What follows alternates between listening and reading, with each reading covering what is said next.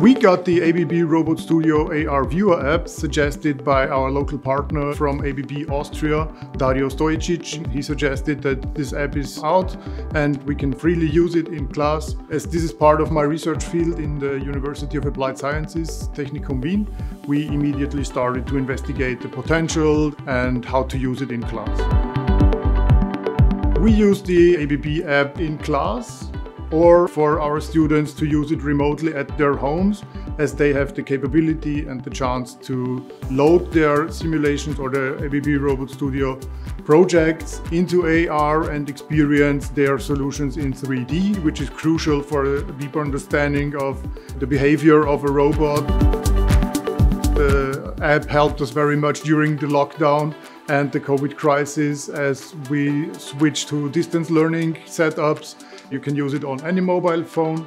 It's quite easy to use. There is a low entry barrier. It's free and you can use it on your mobile phone without any additional costs. So that's the biggest advantage compared to headsets.